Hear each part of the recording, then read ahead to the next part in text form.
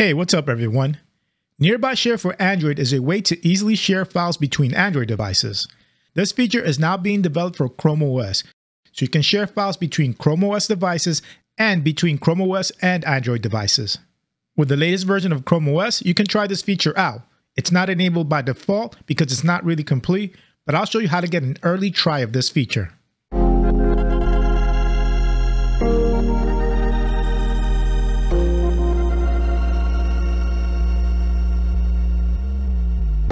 Okay, so let's enable Nearby Share in Chrome OS. First thing we need to do is bring up a Chrome web browser. And then we want to turn on some flags. So now let's enter the Chrome flags section. So type Chrome // flags. Now the flags you want to look for are called, there's two flags that we need. The first one is called Nearby Sharing. So you want to enable it, set it to enabled. You got to get the restart down here, but don't restart it yet. We want to enable the other flag too. The other flag we want to enable is the enable Sharesheet. Oh yeah, the Sharesheet flag. So here it is. So let's set it to enabled. And now we want to restart. Let me just quickly say what these two flags do. The first one, the Nearby Share flag, enables nearby sharing. But doing that will only allow you to receive files from other devices. If you want to send files from the Chromebook to other devices, then you want to enable the Sharesheet flag. This will add nearby sharing to the share menu in Chrome OS. So now let's restart the Chromebook.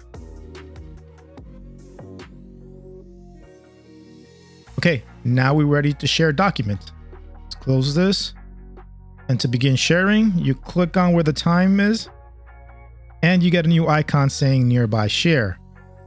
Let's turn it on by clicking on it. And you get a window asking you to name the device. I'll leave it as is. You can add whatever name you want. Now you have the device visibility window. Here, you can set this device to always be seen by your contacts, or to always be seen by some contacts, or to always be hidden and only accept documents and send documents when you actually press Nearby Share. Okay, I'll click hidden and I'll confirm. Okay, now we're ready to receive files. So I'll go onto my Android phone and pick up image to send to the Chromebook. Okay, so here I am on my phone. And in order to send a file from my phone to my Chromebook, let's say I want to send a picture. I'll open up the gallery and let me choose one of these pictures to share. I'll hit the share button.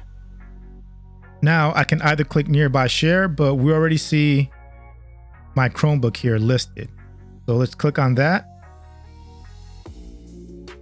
And if we look at our Chromebook, we see an ID to confirm that it's coming from my Chromebook, and it matches my phone and it matches my Chromebook. So I'll click confirm and the file will start receiving.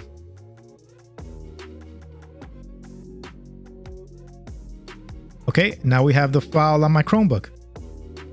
Now, and we go to the download section, we'll see the screenshot that I just sent. And there it goes. Okay, now let's send a screenshot back to my phone. To do this, let's get on my phone and then bring down the notification tray, and I'll go and look at all these shortcuts and have a Nearby Share shortcut. I'll tap on it. Now my phone is ready to receive files from my Chromebook. So my Chromebook, on the Files app, if I click on one of these screenshots here and then click on the share button, I'll have a Nearby Share option. I'll tap on it. And now it's going to be searching for my phone. And then my phone is found. I'll click on it. I'll click next. Now I'll go to my phone and we see that the Chromebook initiated connection with my phone. We see the secure connection ID matches both the Chromebook and the phone. So I hit accept on my phone. Transfer is done. It's finished. I'm asked to open it up. I'll pick the gallery app. And this is the document that I sent. And that's nearby sharing from Chrome OS to Android and from Android to Chrome OS. Anyway, if you found this video useful, please give it a like. And if you want to see more content like this, subscribe to my channel.